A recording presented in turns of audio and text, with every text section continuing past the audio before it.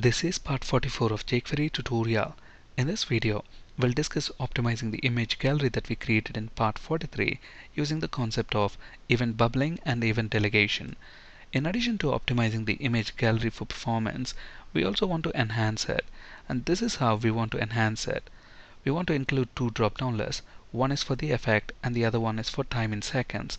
So if I select 3 as time in seconds and slide as the effect, and once we click on any of the image thumbnail, notice that the old image slowly slides up and the new image slowly slides down, and that animation happens over a period of 3 seconds. Now if we select fade as the effect, and when we click on a thumbnail, the old image slowly fades out and the new image slowly fades in. Again, that animation happens over a period of 3 seconds. In addition to these two drop-down lists, we also want to have these two buttons, enlarge and shrink. When we click this shrink button, we want to reduce the height and width of the main image by 100 pixels. If I click the shrink button again, we want to reduce its size again. When we click the enlarge button, we want to increase the height and width by 100 pixels.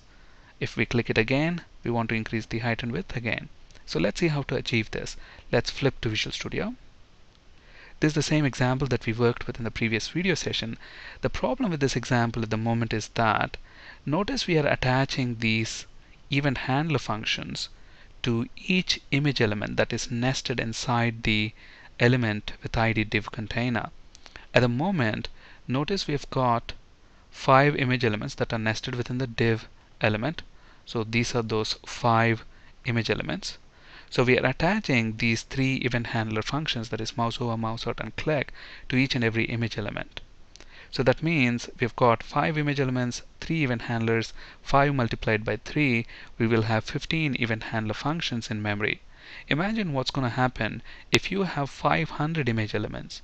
You will then have 500 into 3 event handler functions, that is 1500 event handler functions in memory. That's not very good for performance. We can optimize this by attaching event handlers to the parent element, that is to this div element.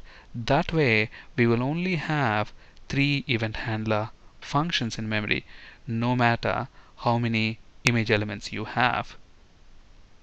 Right? So instead of attaching these 3 event handler functions to each image element, I'm going to attach them to the parent element. And notice we are doing that using on function. So the on function is opening here and it's ending here, and this JSON object is specifying the 3 event handler functions. We also need to specify the selector. That's the second parameter, and our selector is going to be image element. So basically what we are saying here is whenever any of these 3 events are triggered on any of these image elements that are nested inside this div element, delegate that event to the parent element, that is to the div element, and the div element has got the respective event handlers, that is mouseover, mouseout and click. So these event handler functions are going to handle that respective event for the image elements that are nested. So now let's go ahead and run the page. The behavior should be exactly the same as before. Look at this.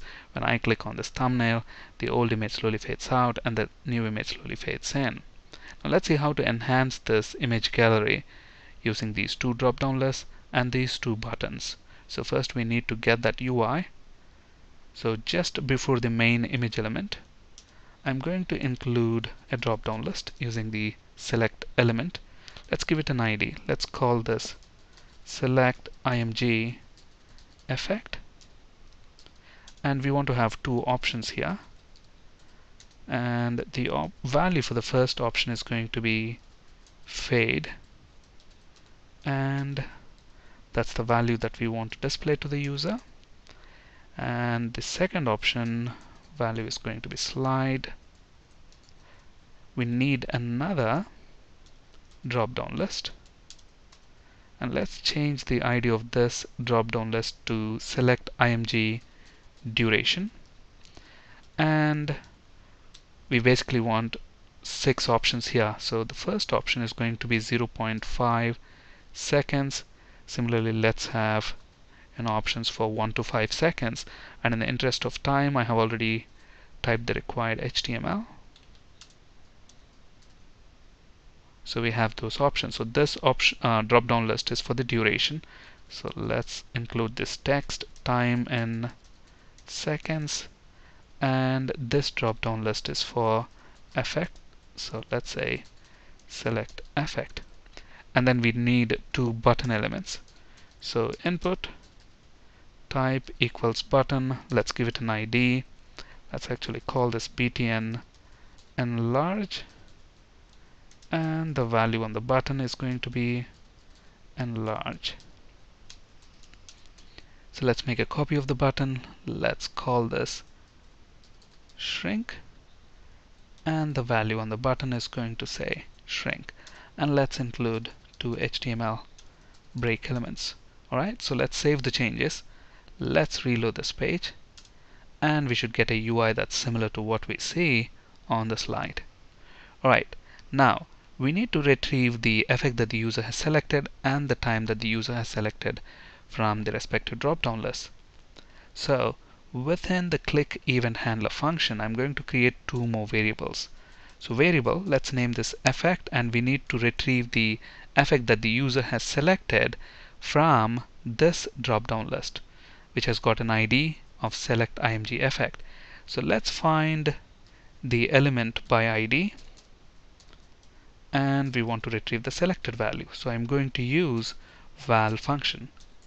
Similarly, we want to retrieve the duration as well. So the name of the variable is going to be duration, and we want to retrieve that from a different drop-down list, and the ID of that drop-down list is select img duration.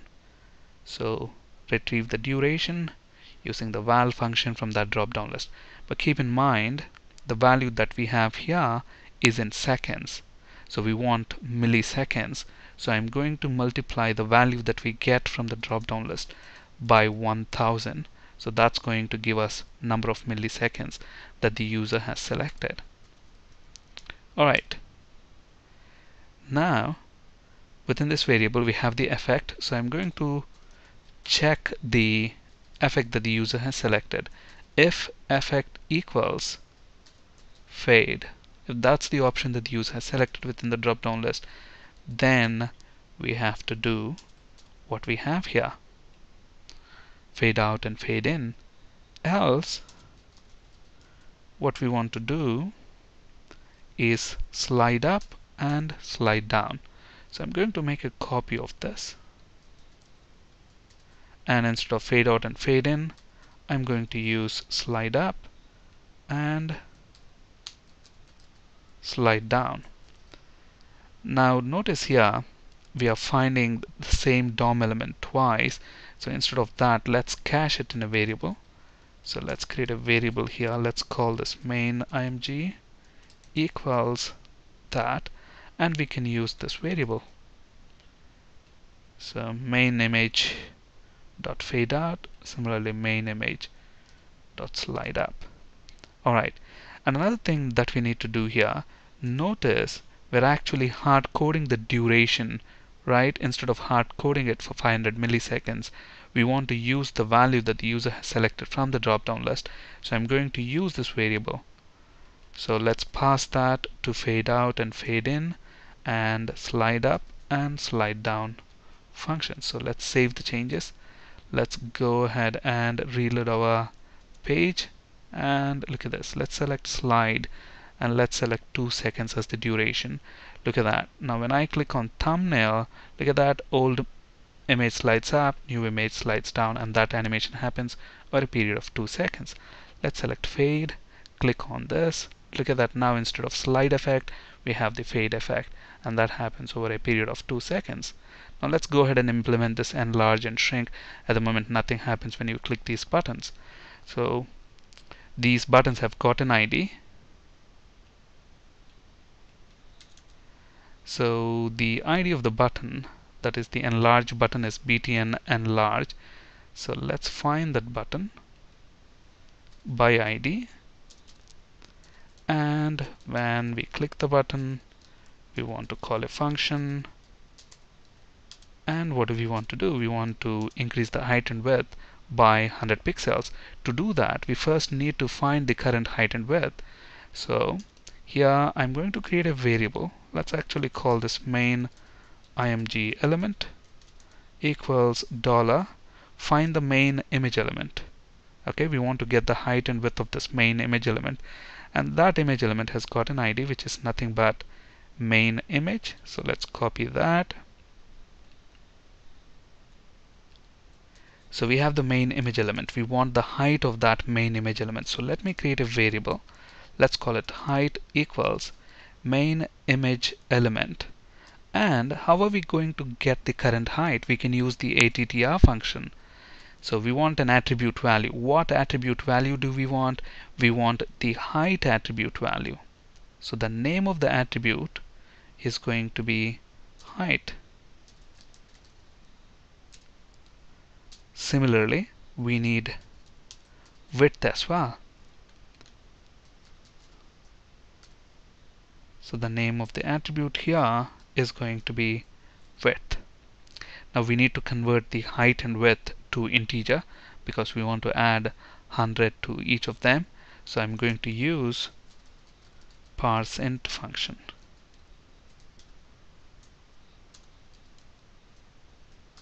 Okay, let's do the same thing here for width. Alright, so within the click event handler function, the first thing that we need to do is increment height by 100 pixels. So height plus equals 100, similarly width plus equals 100. And then the next important thing that we need to do is set that new height and width to that main image element. And to do that, I'm going to use animate function.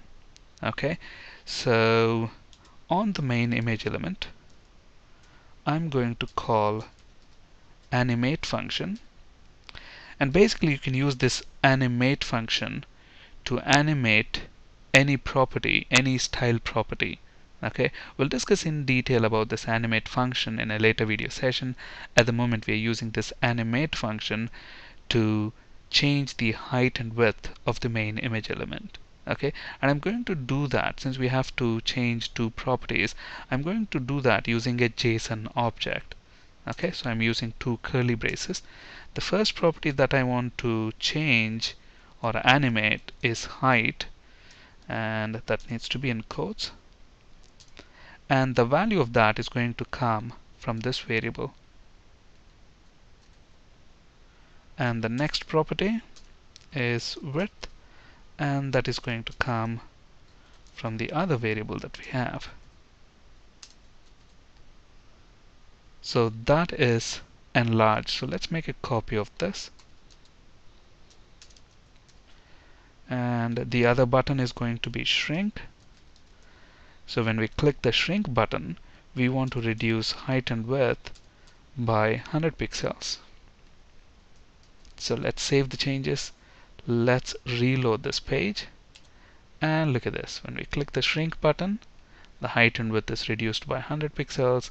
When we click enlarge button, the height and width is increased by 100 pixels every time we click that button. Thank you for listening and have a great day.